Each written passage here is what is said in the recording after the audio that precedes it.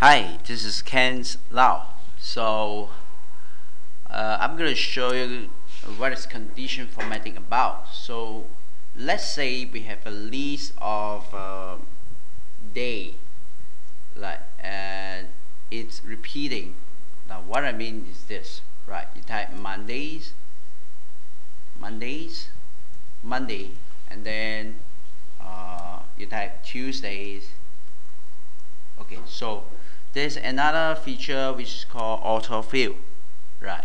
You click on Monday and you move to the bottom of this right, and then you just hold there, and then until it turns into a plus sign, then you click it and start dragging down, right? You can start dragging down, or you can start towards left side. It will do the same tricks.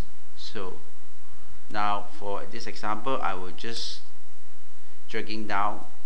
Okay, now I have basically few Mondays right here, and I will just auto adjust the width of this column, right?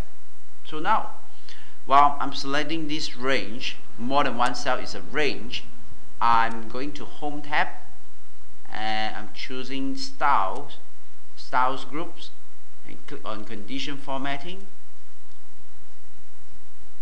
and click on new rules. Under select a rules type list, I choose format only cells that contains. So I will fill the cell which contains a value of Monday with yellow. So format only cells with cell value, and over here the second drop down list, I choose equal to. Now I'm going to type in Monday,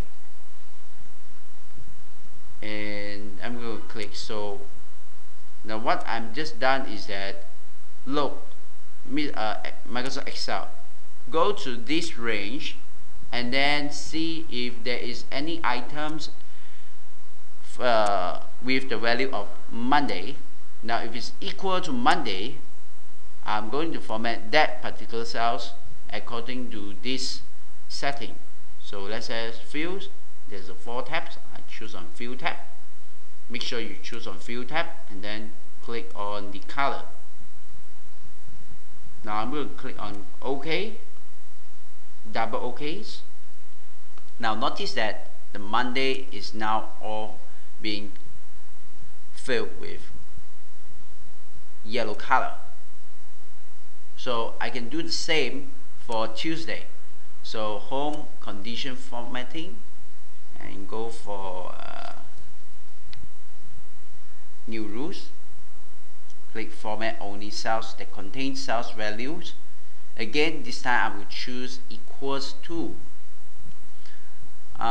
Now based on the same range, I will check if that range has any value for Tuesday. If it does match, then I will format it into, okay, let's say an orange color. So I'm just click OK and click OK again, and you notice that Tuesday is now being filled with orange.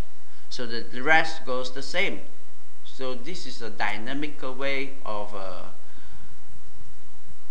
formatting cells. Thank you for watching. This is Ken Lau.